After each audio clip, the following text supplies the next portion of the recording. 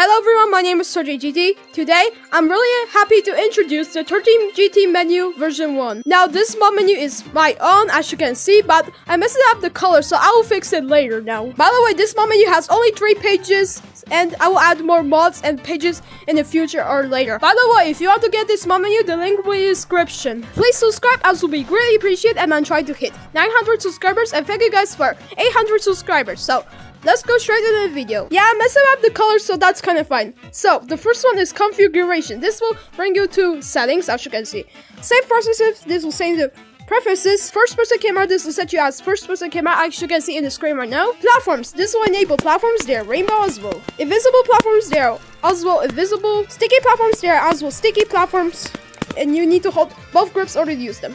If it's sticky platforms, this will enable if it's sticky platforms. TTT Pix Boost, this will enable TTT Pix Boost. Muscle Boost, this will enable Muscle Boost so you can be really fast. Grab Bug, it doesn't work sadly, I will fix it in the future or just remove it. Long arms, this will enable long arms and it cannot be turned on, so I have to use no long arm settings in SteamVR.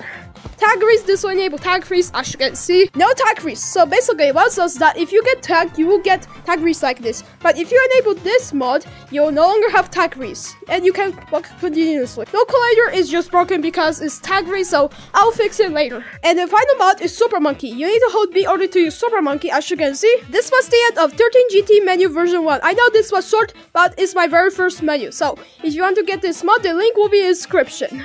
As I said, please subscribe, I will be really patient, and I'm trying to grow as a content creator and hit 900 subscribers by the end of the year. So, see you later!